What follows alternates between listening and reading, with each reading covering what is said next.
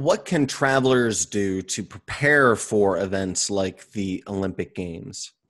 I think the biggest problem with the CERT advisory is who gets it and who doesn't get it and who understands and who operationalizes it. So what I said was it's your responsibility. I think there's a couple of things you can do. First, before you leave, do a couple of things. One, get a VPN, a virtual private network, both for your laptop or tablet, whatever you're bringing, and most importantly, for your phone. We think of these things we carry as a phone, I guess because historically that's what we call them. But they're really not phones. They're really computers that can handle audio and video.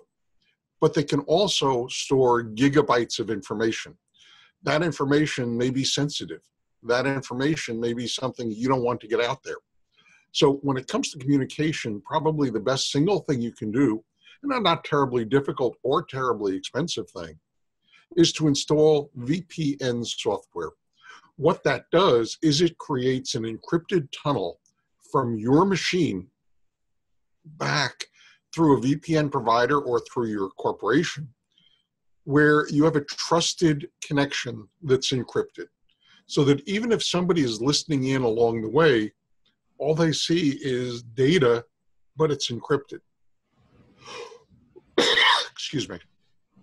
So I think that's the first thing. The second thing you can do is think to yourself, what data do I really need with me during my trip?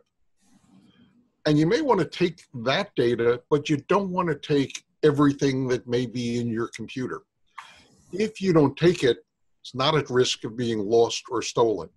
If you do take it, there's a couple of things you want to do. Again, not terribly difficult. One is you may want to store the data on an external storage device, a memory stick, something like that you can actually take with you all the time. The second thing that you probably want to do is have the data on your computer encrypted so that even if the computer is lost or stolen, you're not losing the ability to say, nobody got to my data.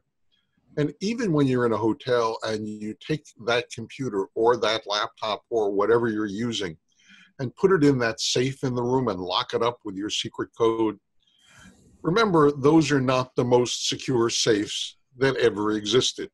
If you've ever gone into a hotel and discovered that the safe was locked by a previous guest, you call and you notice it's not all that difficult for them to open the safe to let you use it.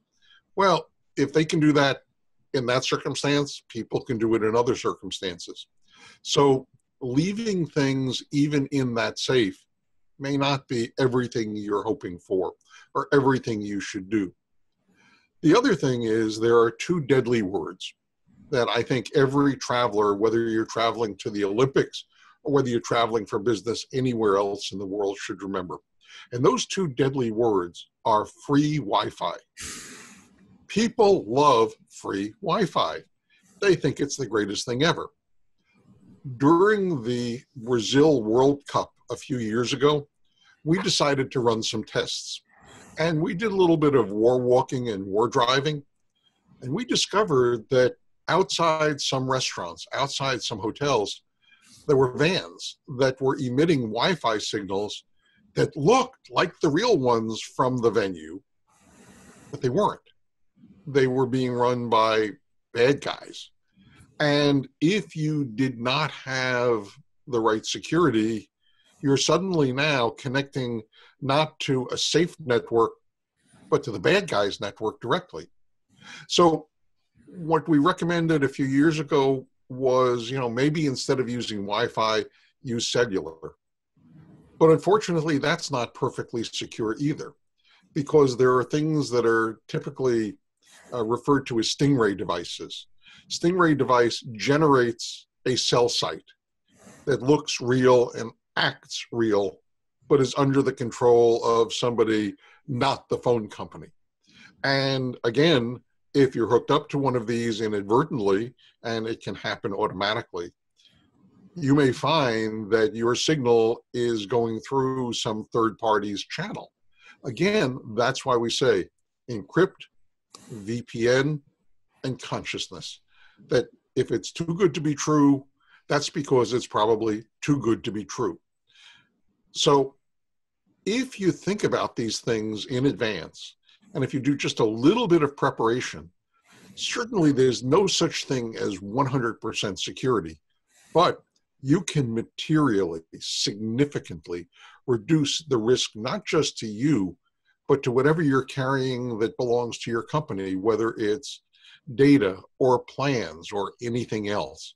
So it's not hard, but you got to do it.